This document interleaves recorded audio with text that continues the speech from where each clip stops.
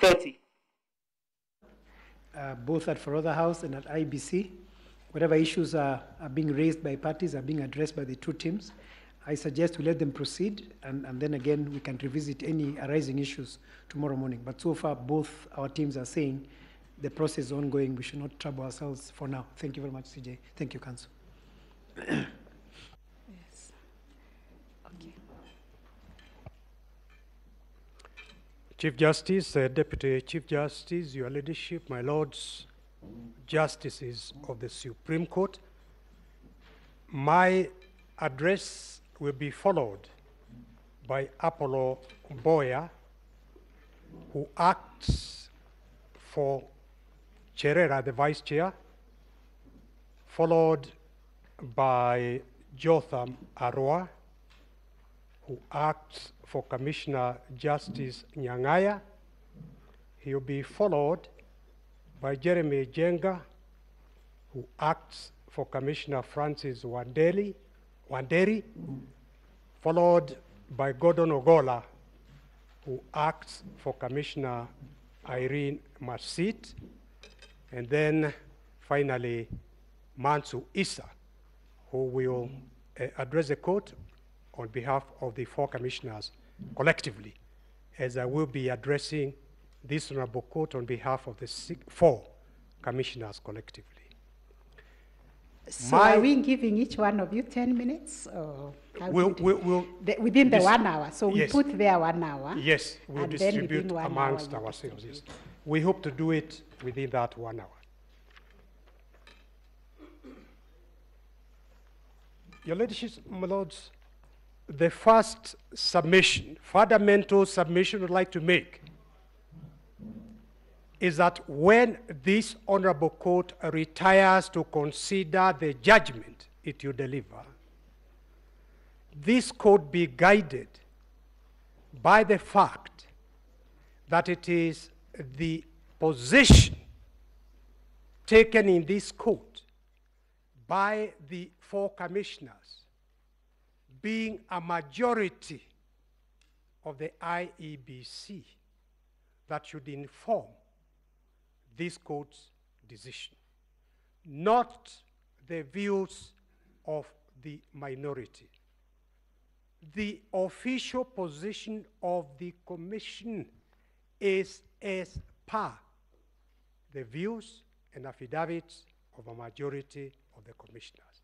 And that has to be so in law, the reason being that under the Constitution, and in fact under the statute, the IEBC is a corporate entity. Therefore, in the absence of consensus, its decisions as an institution are by the majority. So do not depart from that principle, a principle that has found judicial anchorage and recognition in a number of decisions cited by my colleague Paul Mwangi, the minor KI decision, the Michael Kamau case, and the other decisions. Corporate decision, and that position has been addressed, and I do not want to take the time of the court by going through it again. With regard to each one of these four commissioners, I ask this honorable court to bear in mind that each one of them went through a very rigorous vetting by the National Assembly, at which there was full public participation before they got appointed, so that anyone who had any issue with any of them, that was the time to raise the issues.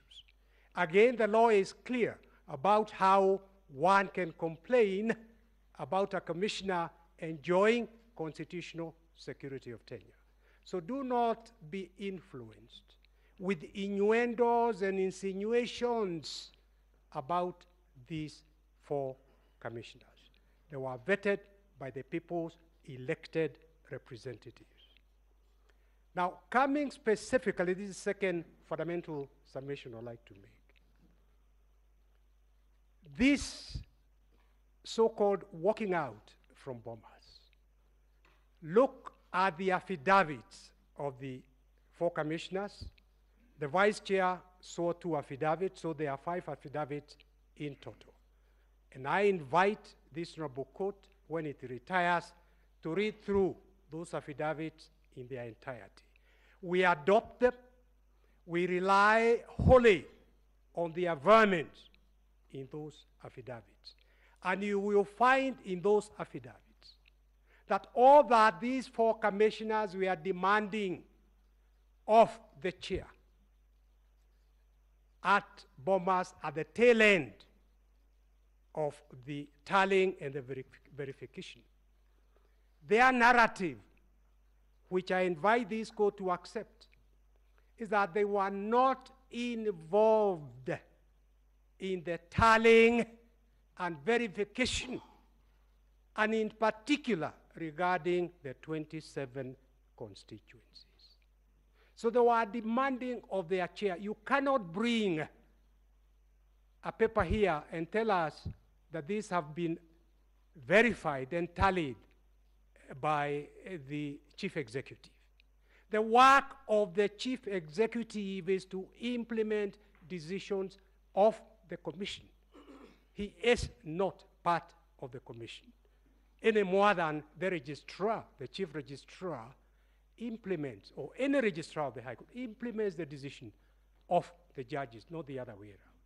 So they were saying, we need to tally and verify the results in respect of these 27 constituencies. And the chair would not allow that, which was typical of the relationship between the chair and these 4 commissioners. And a twist is being given that it is these 4 commissioners that wanted to force a runoff. It is the exact opposite,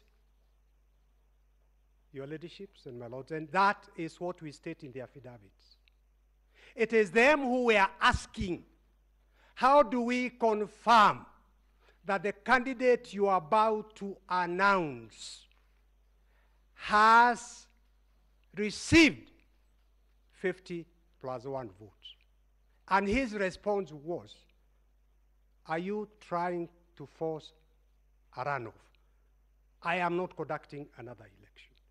So this acrimonious relationship is what was there between the chair and his 2 allied commissioners and the other 4 commissioners.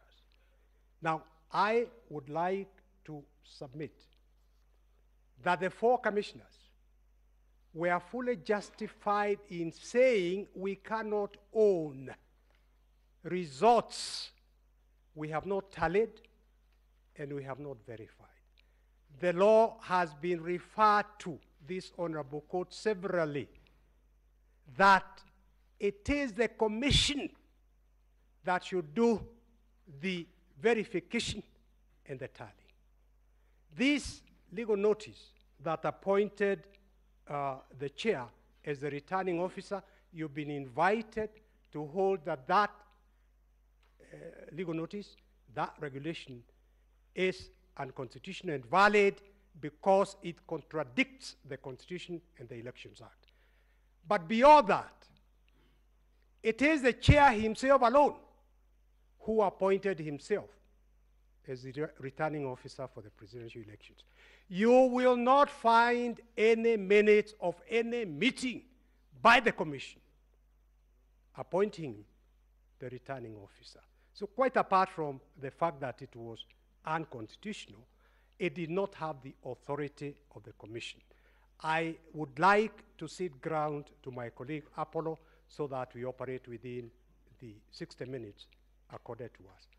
I ask that this court upholds the position of the 4 commissioners, that the results that were announced were not the results tallied and verified by the commission. I thank you.